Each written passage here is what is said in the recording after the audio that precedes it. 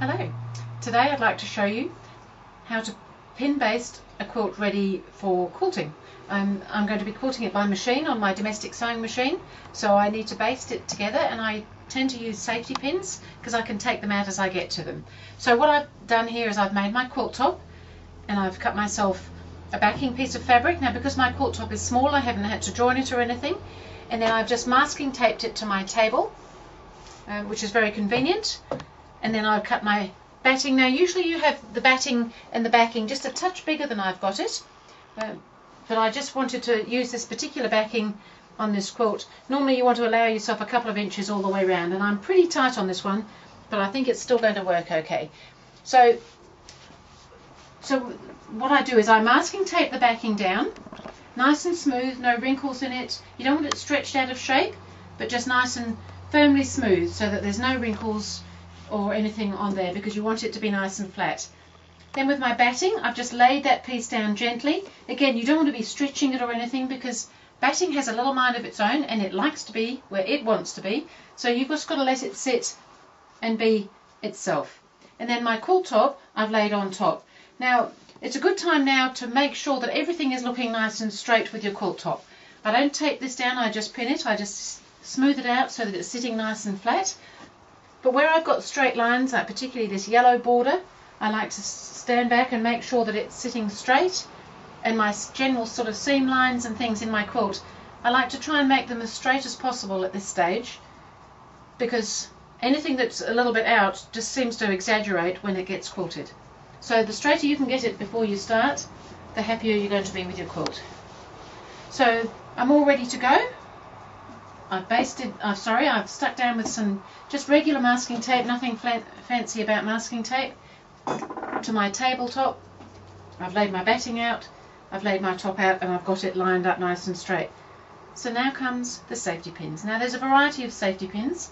Ideally they'd be stainless steel ones that won't rust, because sometimes things stay in a quilt a bit longer than you think they're going to. And I'm just going to start pinning. Now it doesn't really matter where you pin, because you may have a particular quilting design in mind. I'm going to be quilting this one all over with an all over meander most likely, so it doesn't really matter where my pins are for me. But you shouldn't pin too far apart, probably about every 4 inches, or roughly the distance of your fist is about 4 inches across there. So your pins shouldn't be any more than 4 inches apart in any direction. So if I just start pinning in a square here and a square here, maybe just my centers to start with. It doesn't, as I said, it doesn't really matter. There's no particular rhyme or reason. I'm going to have to move around the table at some stage, and then if I go in between here, you can see that these are roughly 4 inches apart at those points. So that should be enough for this quilt. I'm on a synthetic batting. That sometimes can mean you might want to put some extra pins in, because it's a little bit more spongy and therefore a little bit more slippery. If you're working with the cotton batting, that will cling to the fabric much better. So I won't go into all the properties of battings at the moment, but there are different properties on different battings. But this is going to be a children's quilt, so I've gone for a nice soft synthetic batting, which is easy care. So again, I'm just going to pin in between there, because that has got more than 4 inches there, so we want to keep that pretty much in trim if we can. So I'm just going to go all over my quilt doing that.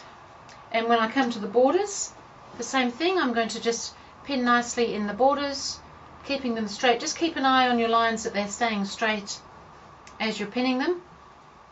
And around the outside edge, pop some pins fairly close to the edge, just to keep everything lined up for when you're quilting it.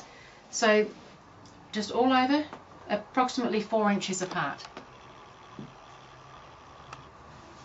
So I've been busy pinning my quilt, and I've finished pin basting it, and I feel that there's probably enough pins in there, and so I can take it off my table now. Just take this masking tape off.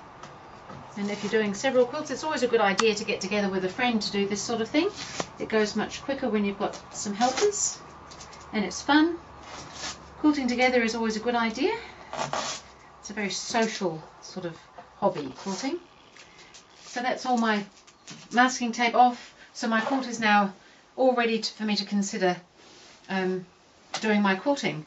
So I will be thinking about what I'm going to quilt on it. And that was really just a quick introduction on how to pin baste your quilt ready for machine quilting, which you're going to do on a domestic machine, because if you're taking it to a long arm quilter, you don't need to do all that because they do all the basting for you. So that was for home quilting, which I do all my quilts at home on my domestic machine. So that was the pin basting. Thank you. For more guidelines on quilting, visit the website in the description box below.